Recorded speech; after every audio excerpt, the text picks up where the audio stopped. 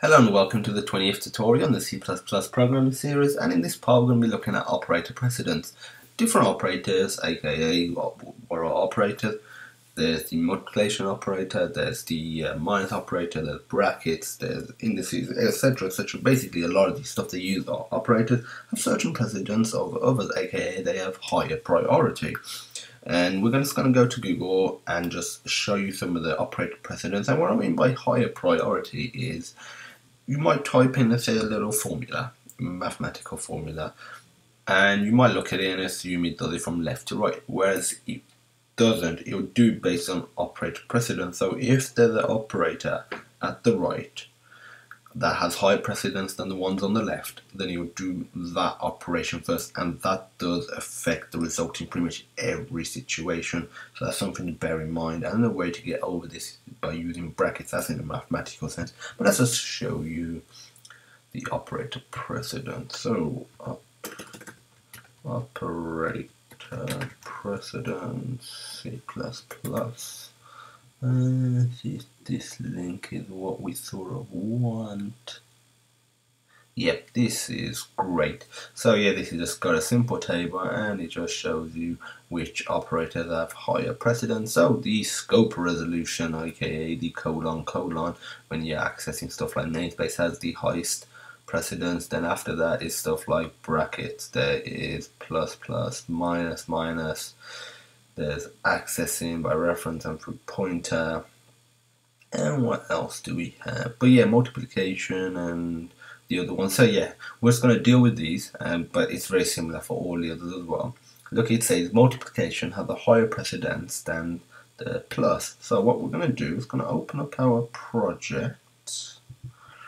Let's give you like a really quick example of this.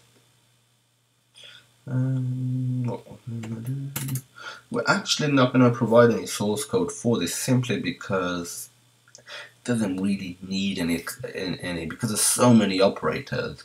We're not obviously going to be doing every single situation, because that's pretty much impossible, because there could be an infinite number of situations.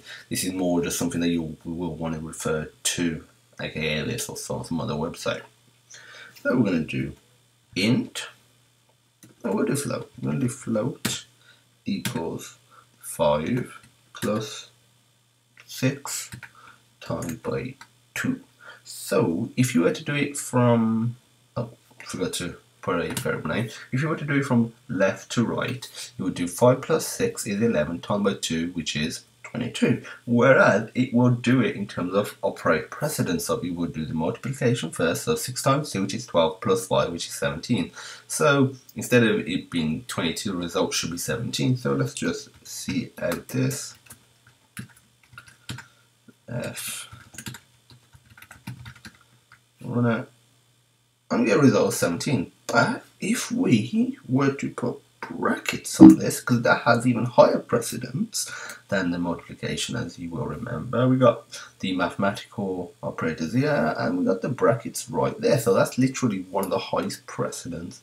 Now if we run it, we get a result of 22, so we can easily get around operator precedence using brackets, which is, well, great, because you might not want the general operator precedence. I and my group of friends that code, we generally always use operators quite a lot, simply because it just helps us to be certain that this piece of code that we want to run first or run last will run in the order that we want to run.